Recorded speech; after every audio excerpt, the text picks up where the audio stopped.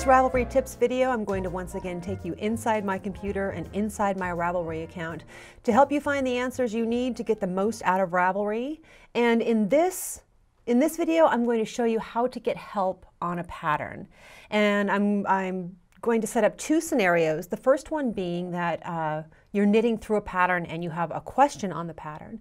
And the second one being that you want to modify a pattern and you want to see if you can get some answers on modifying a pattern.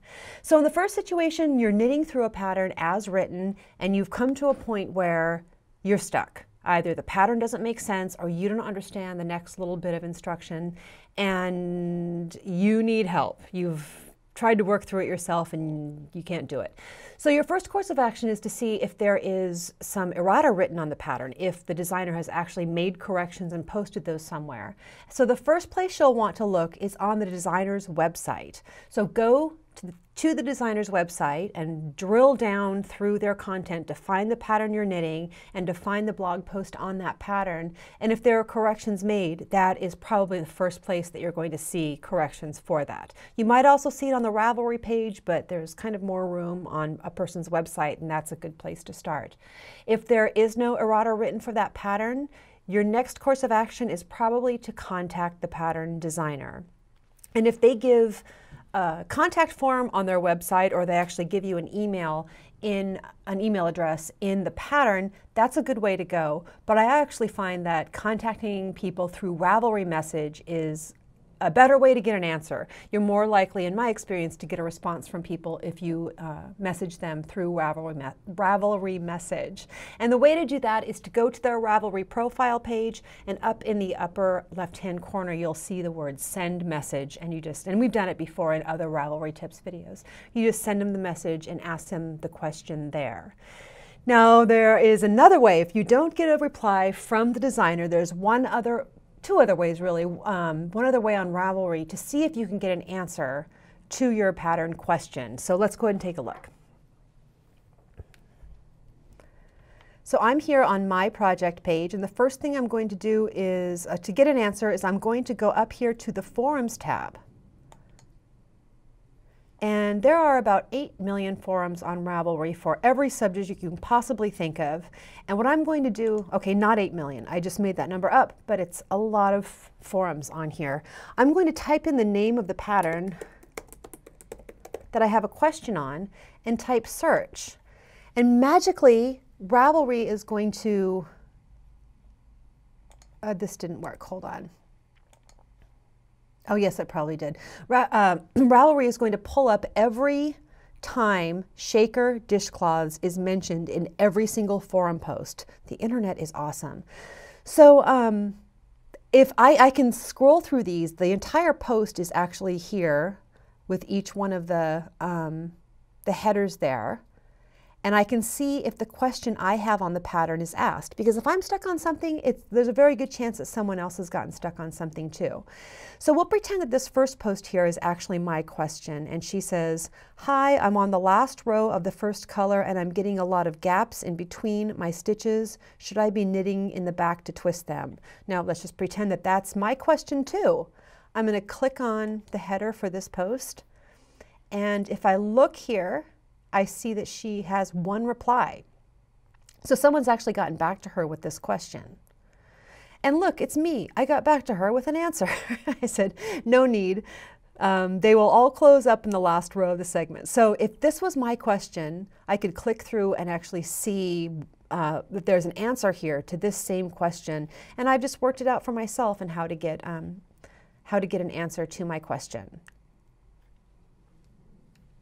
Now the last, and hopefully you won't make it this far, the last way to get help on a pattern if you have tried contacting the designer and tried to find answers in Ravelry forums and you still are not having luck, the last thing you can do is to schedule a private lesson at your local yarn shop. There should be a knitting teacher there who will take private lessons, and really just save up all your questions and fill an hour's time and take that private lesson and get them all answered. Hopefully the designer would get back to you with an answer to your question, but if they don't, that's your last your last resort. I know that I take private lessons, and usually people just bring a giant tote bag with all the projects they've had to pause because they've been saving them up for their hours time with me for me to help them through it.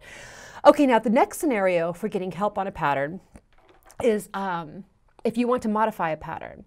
And the last scenario that I showed you how to contact the pattern designer doesn't really apply in this case. I can't speak for all designers, but while I'm ready and able to answer any questions that you have on my patterns, I can't really help with pattern modifications. If I did, that would be all I did all day. Because it seems, a lot of the questions seem like simple questions like, I want to knit this in bulkier yarn, or how do I make this women's sweater into a baby sweater? What's the cast on number? But really it requires that an entirely new pattern be written to accommodate the new gauge or the new size or whatever. So asking the designer is probably not the way to go. You probably won't get the answer you're looking for. But the good news is, if you're considering a modification to a pattern, there's a very good chance that someone else has thought of it as well, and they've already knit it up. And if they've taken notes on what they've done, you can cheat off their paper and just do what they've done and not have to figure anything out for yourself. So in this scenario, I'm going to use the same pattern that I used, the Shaker Dishcloth pattern, but I want to make placemats out of it. And I don't know how much yarn I need to make placemats out of it. In the pattern, I actually give instructions for making them any size, but I can't really list out the yarn amount for any size. So let's go ahead and take a look and see what we get. I already know what we're going to get. I'm going to click on Patterns in the tabs at the top, and I'm going to search for Shaker Dishcloths. And here's the pattern that I want. If I click through to that, I want to go over here to the right panel where I see 111 projects. And this is what I want to do. I want to scroll through and see if anyone else knit coasters. Look what nice pictures people take. I'm going to see if anyone else knit coasters and then see if they left notes on the amount of yarn that they used. So I'm scrolling through these beautiful photos looking for coasters.